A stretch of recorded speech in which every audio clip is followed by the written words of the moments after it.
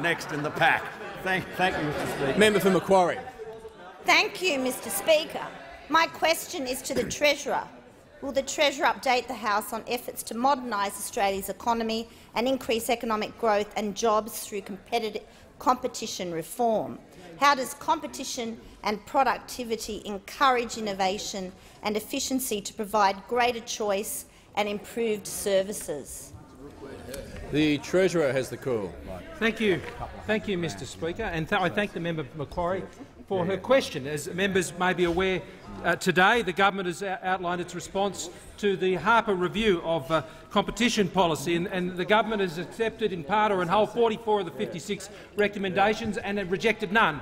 Because we know, Mr. Speaker, we know that it's important that if you want to grow the economy and grow jobs, you need to have greater choice for consumers and you need to deliver better services. And that's why our response to the Harper Review, which was released just before question time, comes together and forms part of the broader platform for growth and jobs in our economy, whether it's in freeing up new markets or whether it's our $50 billion national infrastructure plan that is being rolled out, whether it's about having a better tax system that ensures that we can remove the impediments from Australian businesses and for Australians who are being held back every day, who are out there working and saving and investing. What we have announced today, Mr. Speaker, is part of a competition and productivity agenda, because we know as a government that over the next 10 years we know that we won't have the situation that particularly those opposite had, where commodity prices and terms of trade could paper over their inability to deal with productivity challenges. And we know that right across the economy, at every level of government, you need to pursue the microeconomic reforms that are going to shore up and improve living standards for Australians so they can earn more,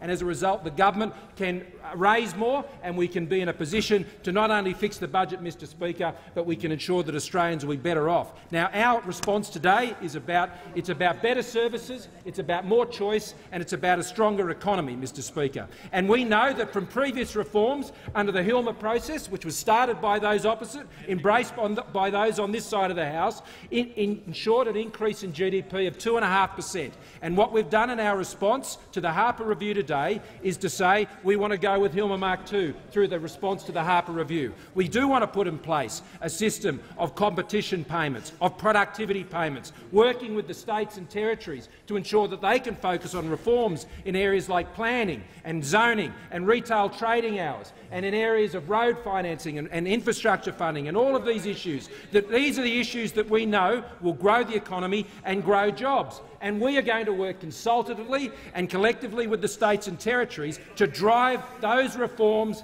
at a micro level, which will ensure the jobs for future Australians and ensure that we can, in particular, we can deal with the growth in our services economy, particularly social and human services, because that's where the growth is, Mr. Speaker. Those young people who are coming out of school today and are going to training colleges and universities, they are going to find jobs in the health services sector, in the human services sector, and Australia will be a leading provider of these services to the rest of the world. Our response today to Harper ensures that we have a clear plan for realising that opportunity.